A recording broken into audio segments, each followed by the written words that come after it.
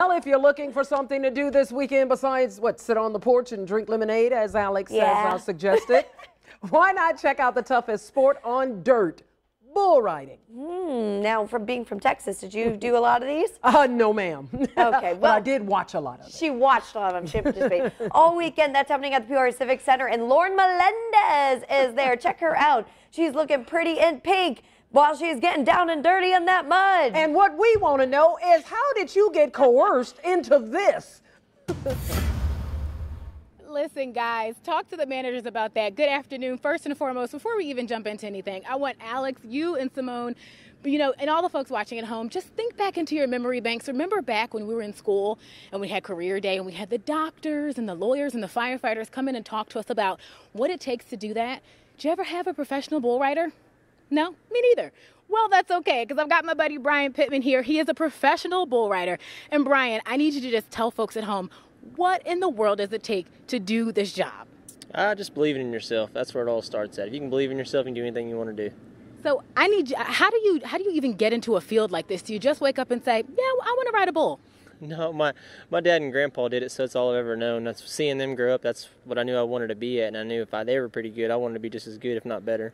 Now, Brian and I were talking earlier, and he said he's been doing this since he was 3. But when was the first time you ever stepped, or I should say, sat on a bull? I was about 15 or 16. That's my first bull I got on, and I did really good, so I was kind of impressed with myself. And after that, it didn't go so good for a little bit, and then I just finally started clicking, and it went good again.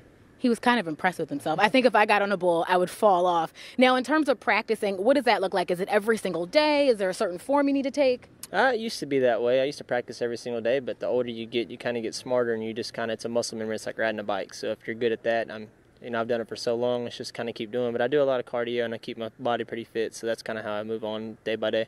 So you're not at home like Alex and Simone drinking that lemonade on the porch, huh? No, I do like sweet tea, though.